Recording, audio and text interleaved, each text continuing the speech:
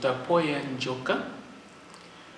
I am a veterinary doctor, currently working as a chief epidemiologist in the Department of Animal Health and Livestock Development, Ministry of Agriculture, Irrigation, and Water Development. The One Health concept is a worldwide strategy for expanding interdisciplinary collaboration and communications in all aspects of health care for human, animals, as well as the environment. The One Health concept is a worldwide strategy for expanding interdisciplinary collaboration and communications in all aspects of health care for human, animals, as well as the environment.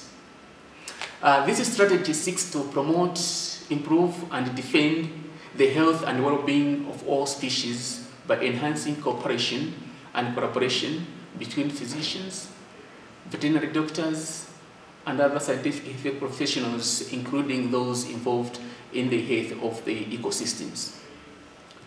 The strategy focuses on emerging infectious diseases at the animal, human, and ecosystem interface. And what's the overall objective of the One Health approach?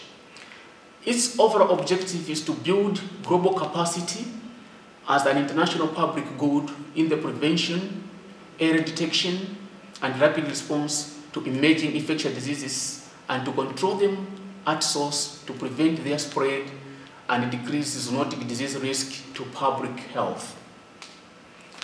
The goal for One Health approach is to diminish the risk and minimize the global impact of epidemics and pandemics which arise from emerging infectious diseases. Common strategies to fight against emerging infectious diseases was one of the major alarms that made people to think about this strategy. Now, let's look at statistics. As we are talking now, statistically, 60% of all non-human infectious diseases are of animal origin. And 75% of all emerging infectious diseases in humans are zoonoses. This strategy aims to adapt existing systems of health governance at world, regional, and national levels in a harmonized and coordinated manner.